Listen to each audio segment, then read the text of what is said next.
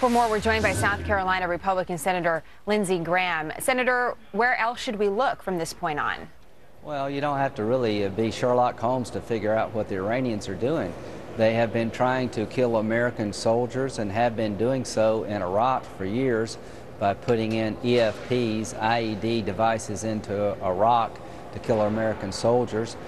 When the International Atomic Energy Commission put pressure on them to find out about their nuclear program, they got Hezbollah, a proxy of Iran, in Lebanon to start a war with Israel. They fund Hamas, a terrorist organization in the Gaza Strip.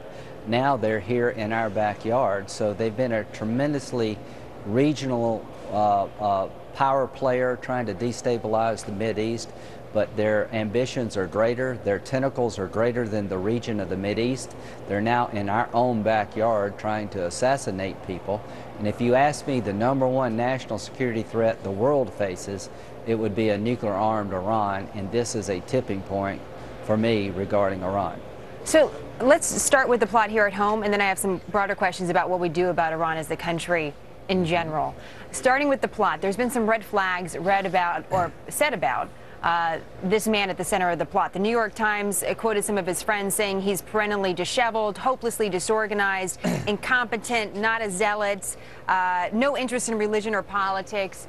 The man that we're seeing on our screen, normally 48 hours after an event like this happens, some sort of plot like this happens, we start hearing about anti-Western rhetoric, we start hearing about extremists. Why aren't we hearing about that in relation to this man? Well, I can only say that the FBI director and the Attorney General of the United States said that this was a plot blessed by the higher-ups in Iran.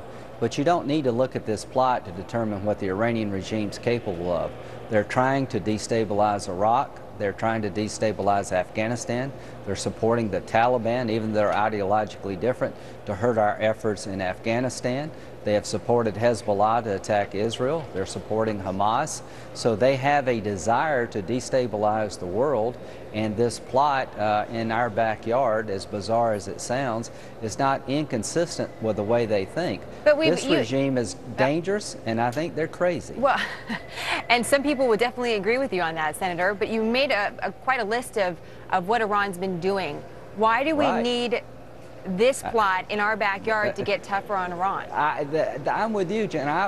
What I think the president should do is tonight or tomorrow make a speech to the American people laying out the threats that the threat Iran presents, their bad behavior all over the world, why sanctions must be increased. Nothing would please me more than to change the behavior of this regime who is trying to develop a nuclear weapon through sanctions. But obviously this is not working. The Russians and the Chinese have to get on board. The sanctions should bite the Iranian regime. Stop buying their oil. It would hurt the Iranian people in the short term, but it would help them in the long term. The sanctions the Obama administration have been pushing are not working. So we need what to else? ratchet it up. Stop buying their oil. Say if you do business with the Central Bank of Iran, you're on the bad list. What about military action? All right. What I'm trying to lay out here is how you could change the behavior of the regime without military action. Russia and China have not been on board. They should be on board. If I were President of the United States, I'd make a speech tonight talking about the threat the world would face from a nuclear-armed Iran. I would talk about all the things I've just described, about how they're trying to destabilize the world, and now they're in our own backyard trying to kill people in America in a way that is completely outside of acceptable behavior. And I would suggest that if sanctions are not going to work, that all options remain on the table.